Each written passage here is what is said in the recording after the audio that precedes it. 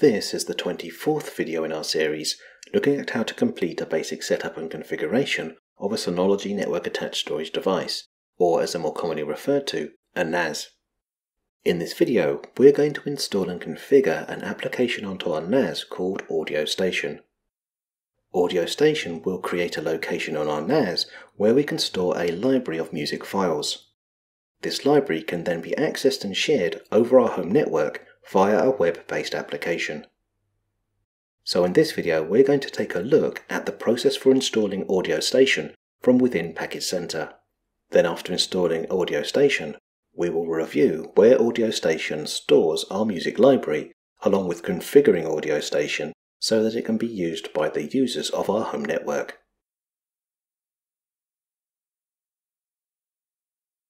In order to install and configure Audio Station, we first need to log into the DSM Manager using our administrator's credentials.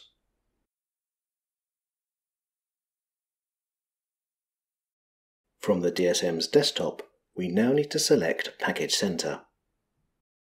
When Package Center opens, we are shown a screen that displays all of the packages that can be installed onto this model of Synology NAS. In order to find the Audio Station package, we can use the provided filters. If we change the category filter from All Packages to Multimedia, Audio Station will become the first package listed. An alternative method for finding packages within Package Center is via the search bar. By typing Audio and then pressing Enter on the keyboard, the Audio Station package will once again be listed. Let's select Install and take a look at the process for installing this package onto our NAS. First, we need to select which volume we wish to install Audio Station onto. When we install the Audio Station package onto a volume, the Audio Station package will automatically create a shared folder which will be used as a repository for our music library. This new share will be created in the same volume that we use for the installation of the Audio Station package. So we need to ensure that we install Audio Station on a volume that has enough storage capacity for our library of audio files. In this example, as Volume 2 was created specifically for multimedia files, and it is the larger of the two volumes that we previously created, it is for this reason that we will be installing Audio Station onto Volume 2. When we select Next, we need to double check our settings. You can see that Audio Station will run after we install it onto our NAS, so let's select Apply. The Audio Station package is now downloaded and then installed onto our NAS. Once Audio Station has been installed, the Install button for Audio Station will change to an Open button. As we now need to configure Audio Station, let's close Package Center. First, we need to check the permissions of the music share that has just been created by Audio Station. If we open the Control panel and under the File Sharing section, locate and select Shared Folder. From within Shared Folder, we can see a list of the shares created on our NAS. From within this list, you can see a folder called Music, which has been created on Volume 2. If we first select the Edit button, then select the Permissions tab, we can see which users or groups have access to the music share. If you remember back to a previous video, we created a number of user groups that were specifically designed to make assigning access permissions to network shares easier. So let's select Local Groups. Within Local Groups, you can see that only the Administrators group has access to the music share. However, we also have a group called Family Group. This group contains all of the members of a fictitious family that we created for this video series. In order to allow our fictitious family to have access to the files in Audio Station's music library, we simply need to check the tick box in the Read-Write column of Family Group. When we select OK, the access permissions for Audio Station's music share will be set. Next, from the sidebar, we need to locate and select the option Application Portal. You can see that under the Application tab, we have a list of the Synology applications we've installed. Next to Audio Station, currently nothing has been assigned as an alias.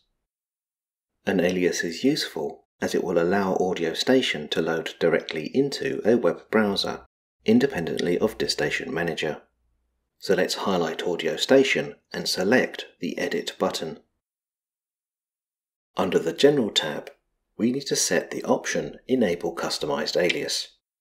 While we can use any alias we like, we will leave this alias set to its default of audio. When we select OK, Audio Station is assigned its own alias. Next, using the sidebar and control panel, we need to select Privileges.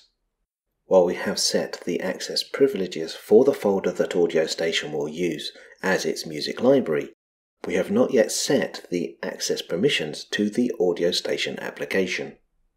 This means that currently only the administrator's account has access to the Audio Station application.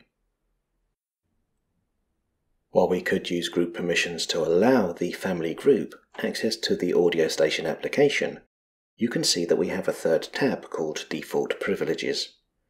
When we select Default Privileges, we are presented with an option that will allow all users of our NAS to have access permissions to the Audio Station application.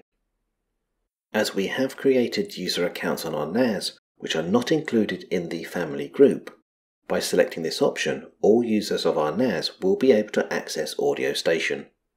However, if a user is not part of the family group, they will not be able to access the Music Share folder, so they will be unable to add their music to the Audio Station library.